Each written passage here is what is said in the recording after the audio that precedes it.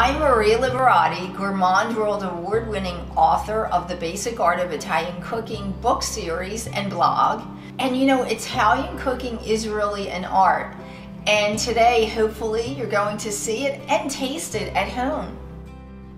One of my favorite ingredients in the Italian culinary world is ricotta cheese.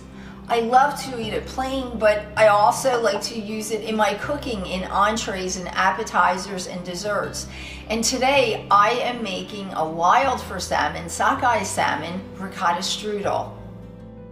Okay, so first for strudel, any strudel has a great dough. That's a really important part of the recipe. So I have a sheet of puff pastry here.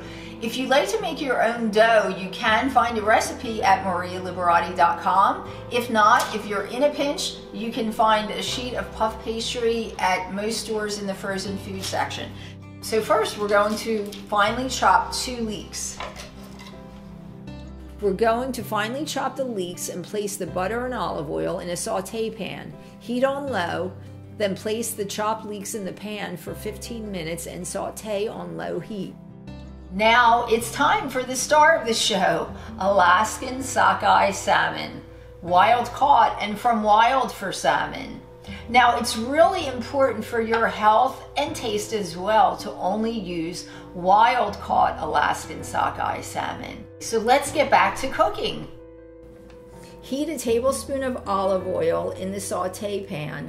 Place the salmon in skin side down. Sear the salmon until it's pink and flaky. And once it's cooked, you're going to transfer it in a bowl, just like I did here, and flake it. Right now, we need to preheat our oven to 430 degrees. So while we're waiting for the leeks, again, we have our sockeye salmon from wildforsalmon.com ready. We're waiting for our leeks to get a little golden brown and kind of caramelized with the butter and olive oil. We're going to chop dill, and I love fresh dill in really any seafood, but with sockeye salmon, it really enhances the flavor. Now we're placing the flaked Alaskan sockeye salmon in with the leeks, and we're going to saute that for about 2 minutes. And now we're adding in cognac. That's correct, cognac. So imagine it's a buttery, cognac-y filling. It's really, really delicious. So we're adding in the cognac, and we're going to let the alcohol burn off. And once it does, we are adding in our chopped dill.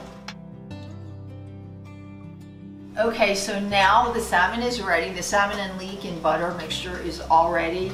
The aroma is great. You can smell all those flavors. We're going to turn off the heat and transfer the salmon mixture to a bowl. And now we're adding in ricotta. So this is about a half a cup of ricotta and 1 egg. And our Parmigiano Reggiano cheese, it's about 5 tablespoons. And you're just going to blend this mixture all together.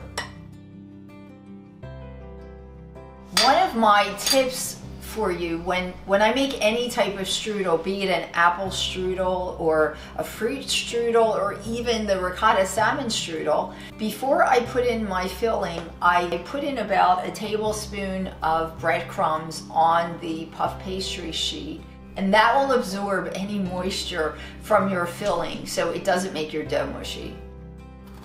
When you're filling the puff pastry, you want to leave about a 2-inch border on both sides.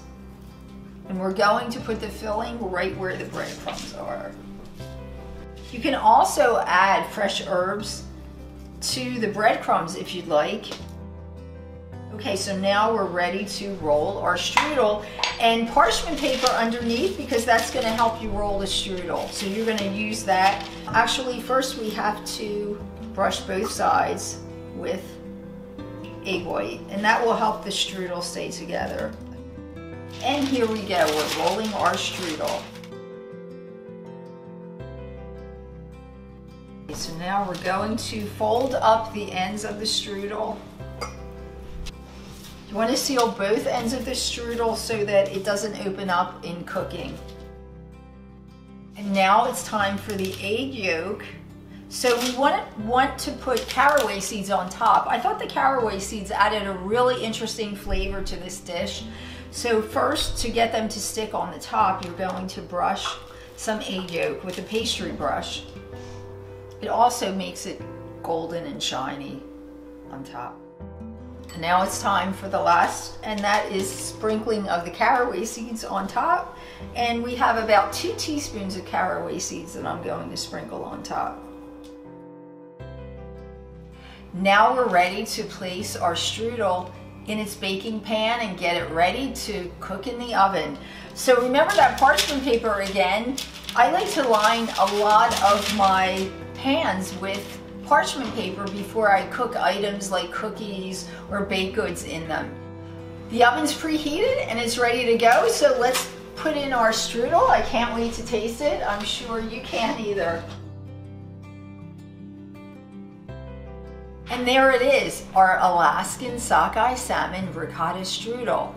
And remember, when you make a dish like this with salmon, please always remember to use wild-caught sockeye salmon, especially for this dish. And again, for this dish, I used Alaskan sockeye salmon from wildforsalmon.com. It's a company that's focused on sustainably harvested seafood and Alaskan sockeye salmon from Bristol Bay, Alaska. Until next time, I'm Chef Maria Liberati. Please join me for more great dishes using this Alaskan sockeye salmon from wildforsalmon.com, including baked salmon crepes with bechamel sauce and fettuccine with limoncello sauce ragu.